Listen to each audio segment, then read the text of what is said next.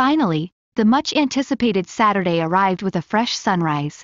I woke up filled with hope and took a refreshing bath, getting ready for this new and exciting experience. I informed my mother that I was going on a trip with my friends. Neha and I had planned to meet in our town and then head to the hotel. I left home and met Neha in town, and together, we made our way to the hotel. Upon reaching the hotel, we first organized all our belongings and ordered fresh fruit juice. We decided that my transformation would begin after lunch.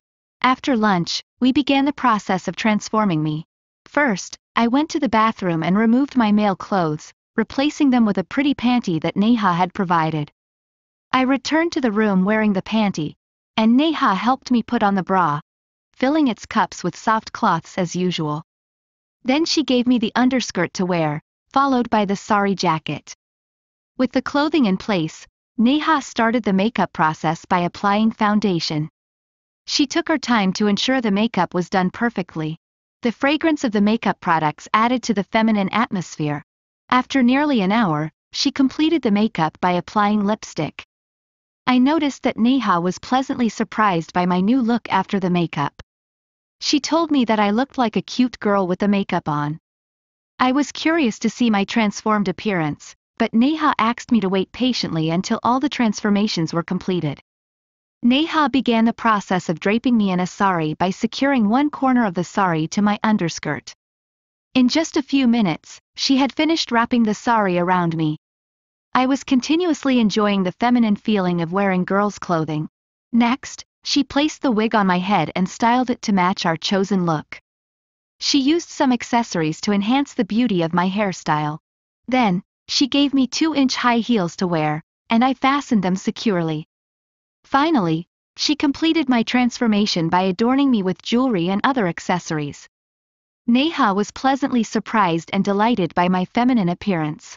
She thoroughly enjoyed seeing me in this new look. Neha guided me to a full-length mirror in the room, and I couldn't contain my excitement as I approached it.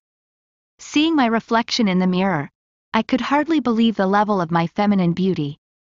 I looked just like a real girl, and it was an incredible feeling.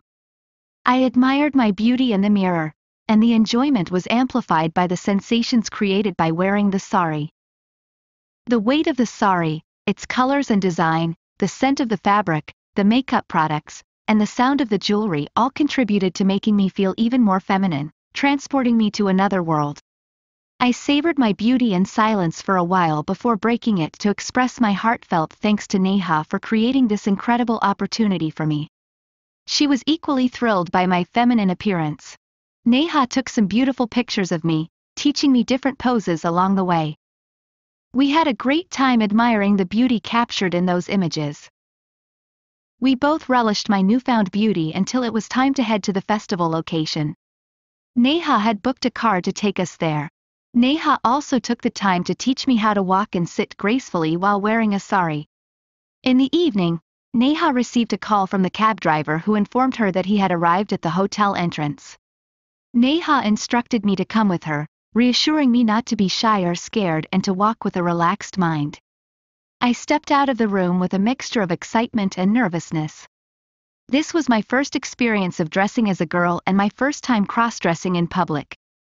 Neha closed our hotel room door behind us, and we made our way to the hotel entrance. Without looking around much, I followed Neha closely. As we reached the hotel lobby, I noticed that there were 5 people in the area. However, I didn't dwell on it and continued toward the hotel entrance. Walking in a sari felt a bit challenging, but it also made me feel more feminine. I made a conscious effort to walk comfortably and with a feminine grace. The lessons Neha had given me really helped as I tried to move and carry myself like a girl. When we arrived at the hotel entrance, we saw our cab waiting. Before getting into the cab, Neha gave me an important instruction: not to talk during the cab ride because my voice didn't match my appearance as a girl. I agreed with her and got into the cab. After a few minutes, we arrived at the festival location. Neha instructed the driver to park the cab and wait for us until we returned. As we approached the festival location, we encountered numerous boys dressed in beautiful girls' clothing and makeup. I noticed that as we got closer to the festival, the crowd began to grow.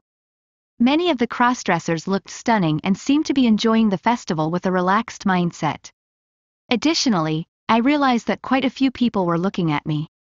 After a few minutes, I started to feel more comfortable in my new appearance as a girl, gradually getting accustomed to the attention I was receiving. Neha guided me to participate in special activities at the temple, and we both thoroughly enjoyed the event. Personally, I found the experience to be quite enjoyable. We wandered around the festival location with a relaxed mindset, spending over 2 hours there. Eventually, we decided it was time to return to our hotel room. Back in the hotel room, I removed my sari and other attire with Neha's assistance. Afterward, I took a hot water bath, and Neha did the same. We both started chatting about our experiences that day. In the end, we decided that we would make attending this festival an annual tradition. This new experience had brought me a lot of happiness. As a crossdresser, I find great joy in my transformation from male to female, and I have a genuine passion for wearing beautiful girls' clothing.